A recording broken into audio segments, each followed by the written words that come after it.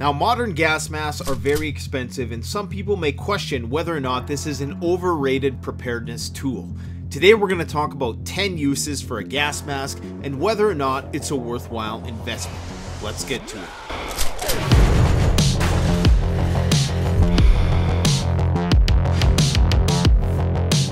Like any type of survival related equipment, gas masks are only effective if you use them properly. This means ensuring that they are a good fit and are airtight, choosing the proper filters and knowing when your filters have expired. The fact is, when used properly, gas masks can absolutely minimize your suffering or save your life. Whether or not it's going to be a worthwhile investment for you is going to depend on your budget and what situations you're preparing for. Let's talk about 10 different uses for a gas mask.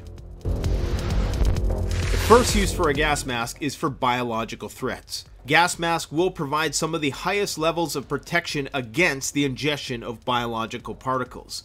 P3 filters, for instance, will offer real protection against airborne viruses, as many will filter down to a micron level, which cannot be penetrated by the particles that these viruses will piggyback on to get into your respiratory pathway. The only downside is, if you are wearing a gas mask and you do happen to be infected with something, these masks are typically not filtering out the exhaled air. The reason why there's an unfiltered exhalation valve is to make breathing manageable. Breathing through a gas mask is already going to be laborious enough, without having to endure the stress of exhaling through another layer of filter. Now, based on conventional standards, this can be mitigated by simply putting a tried and true holy grail of facial protection over the exhalation valve, aka any skimpy old piece of cloth that you find on the street.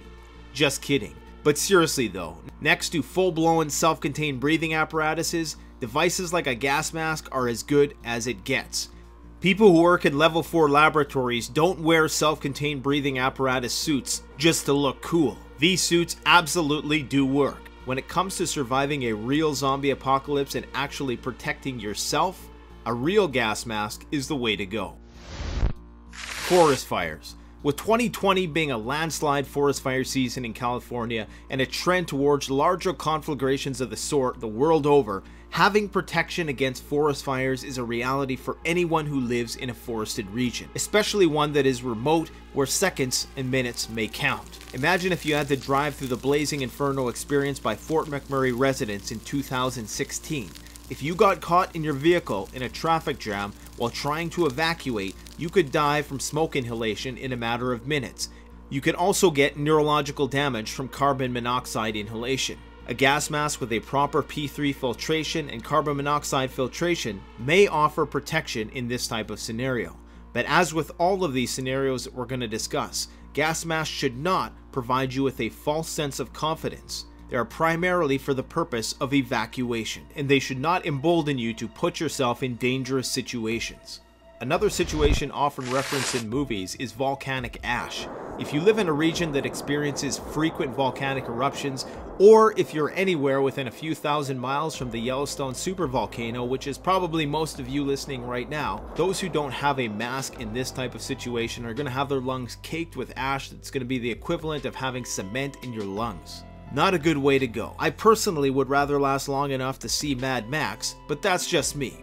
It should be known that if the Yellowstone caldera ever actually erupted, you would need a whole lot of gas mask filters to see you through. Chances are life would become so unlivable for other reasons that you might just opt to take the gas mask off yourself. But here as survivalists and preppers, we are in this till the bitter end. Next is riots and tear gas. Not that you should ever partake in a mob, because of course you are a law-abiding citizen, but the mob may come to you. And where there are mobs, tear gas follows. Riot police don't just wear gas masks to look scary or cool. Tear gas and pepper spray are debilitating, and a gas mask with a P3 filter offers protection against this. In addition, a multi-purpose filter will protect against any toxic vapors that are emitted from the mass arson that usually accompanies most modern riots. On a more practical note, protection against the evacuation from a building fire, be it residential, commercial, or industrial, are probably one of the best uses for a gas mask or a smoke hood. If you are one of the majority of people who works in office towers, or one of the unlucky people that happens to find themselves in the 100,000 plus commercial fires every year in North America, having a gas mask is not a bad idea. After all, smoke inhalation is one of the most common causes of death in house fires. Now imagine there's a blaze in your home and one of your family members, maybe a child, is in need of rescue.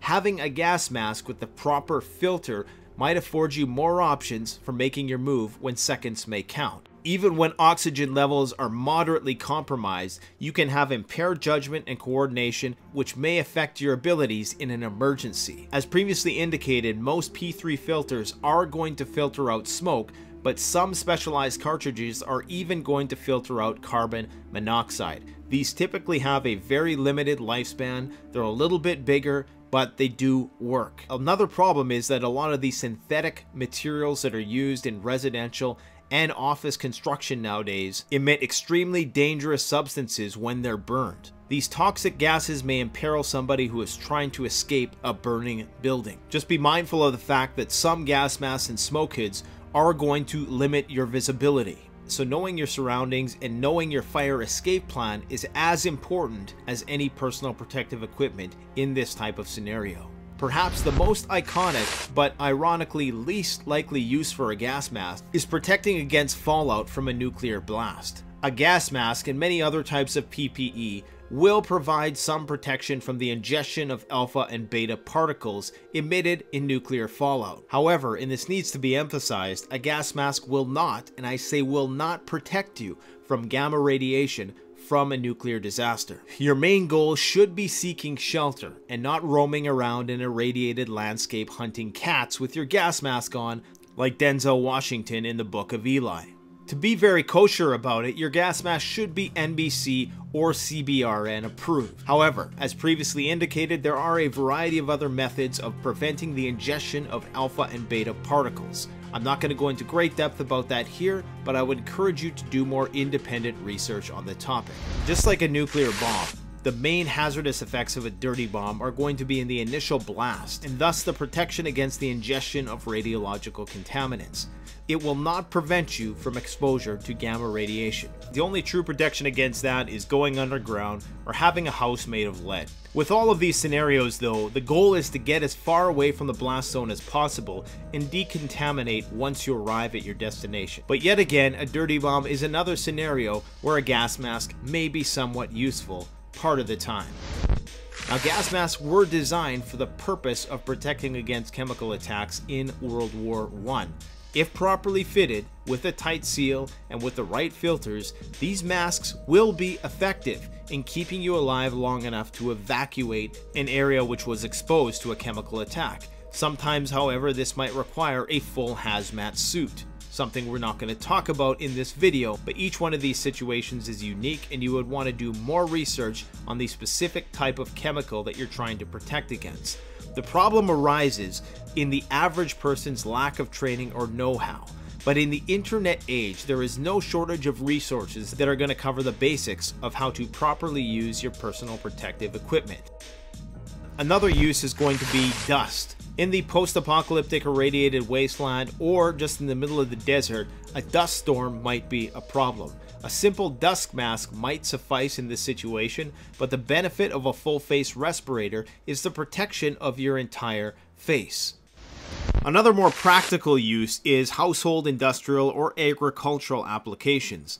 So things like protecting from hazardous fumes when painting, doing demolitions or clearing out a moldy building, spraying chemicals and noxious vapors, even spraying pesticides and herbicides, or just changing the baby's diapers for the first time. I've used my gas masks on countless occasions just for household use, and this is also good training if you ever had to use it in an emergency. Now, gas masks will also protect against pollution.